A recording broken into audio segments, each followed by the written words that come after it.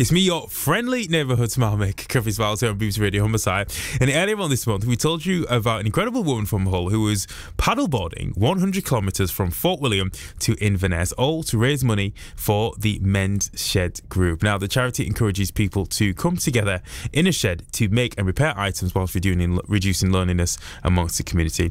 Let's find out how it went. And welcome back, Sandra Wallace. Honestly, Sandra, good morning and welcome to the breakfast show. You absolute beast. How did it go? How was it? It was a beast, I'll tell you. Yeah, I did it, which is great. Nice. I wanted to, and yes, I raised over £1,000, so I'm really pleased about that. Class. So I reached my target. Yes, it was more challenging than I could have imagined. All of the training that I did could not prepare me for what was ahead of me. Really? Well, I mean, it sounds like when you spoke to us saying that even the first day, they said the winds were up, the waves were chopping. It's like, oh, this is what we got to experience. So how come the training didn't help? Was it just the elements were just crazy? What was going on? Oh, the elements were so against us, honestly. We were looking for pockets and windows of opportunity. We had storms ahead of us, behind us, all over, all around us.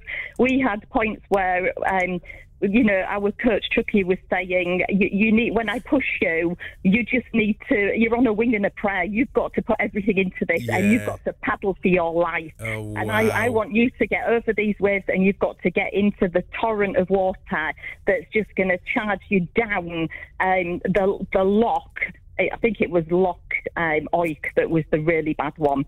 It got worse than that one. It does not sound like a welcoming or friendly Loch Oik. It sounds like a challenge, even to say. It was. This is sensational, and I'm glad that I didn't think you would, and I'm glad that you didn't, because sometimes people think, well, if this is the obstacle, this is what we're up against, then what's the point? Or maybe we should come back and do it when it's a little bit easier. But that's the whole point of these things, isn't it? It's facing up to the challenge and thinking, no matter how much you train, you just got to battle it out on the day. Yeah, we did. And, to be fair, there's no way that I would have called it paddleboarding, although that's what we was doing.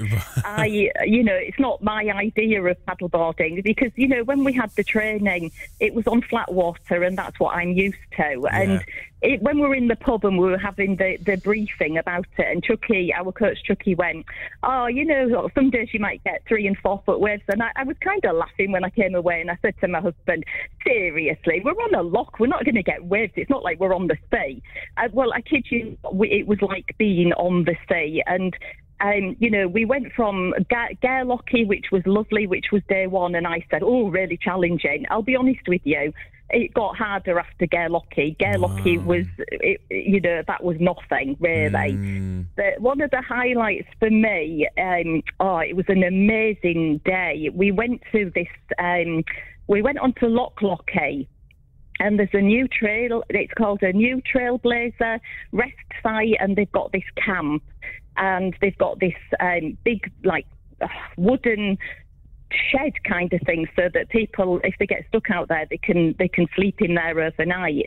But it's an island, and you go looking for Pooh Bear, and they're about 15, 16 foot high, these bears. They're amazing. And they're all made out of wood. I mean, I loved that. So that for me was a massive highlight.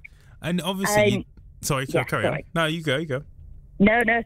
When we went on to Loch Oik, which was Loch Oik to Fort Augustus, in the morning, I found that really, really difficult because it was like, if you can imagine paddle boarding but through treacle. So you're hardly moving, hardly any wind.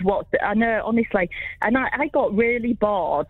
My boredom threshold is like, I need energy. Like a thimble. Yeah, thank you. It is. I'm like, I get bored. I need things. I need conversation. I need people.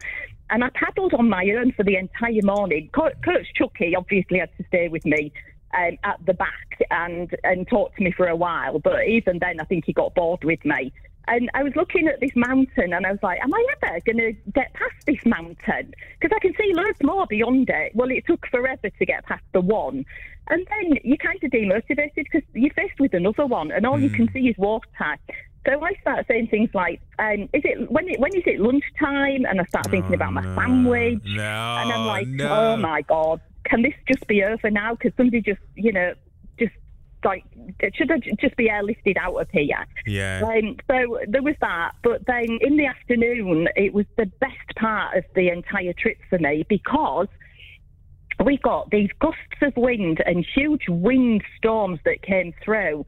And I looked at my coach and I went, should I put my windsail up? And he went, yeah, try it. Why not? Oh, my goodness me. Brilliant. I mean, it's literally the whole afternoon. Yeah, literally, I was windsailing it. Nice. I never expected to do that. So that for me, well, it saved me, because honestly, Kofi, everything hurt. My shoulders, that day, I thought everything hurt. But the fourth day, I could not feel my legs. The fourth day was the absolute... Do you want me to tell you about the fourth day? I don't think we've got enough time for that, No. Sandra. We've got the news coming up. We've got to play this Bondi track. But it sounds like, the fourth day was, it was just tough. Can you do it in like 20 seconds? Yeah, well, the fourth day we did have those 4-foot waves, and we did it on our knees in a Z, tight Z, the entire time, with waves coming front, back, sideways, and we did everything that we could to just stay on board. And literally, when we got off the board, I couldn't feel my legs. I just collapsed in a big heap. But we did it. We raised the money for the men's shed. You did it. You hit the target. Honestly, you've absolutely smashed it. And hopefully you'll be recovering soon. Sandra, we are so chuffed for you. Thank you very much. Congratulations. Let us know what your next challenge is, because no doubt you'll have one cooking. Sandra Wallace there, completing 100 kilometres from Fort William to Inverness to raise money for the men's shed group. Wonderful stuff there. I love that.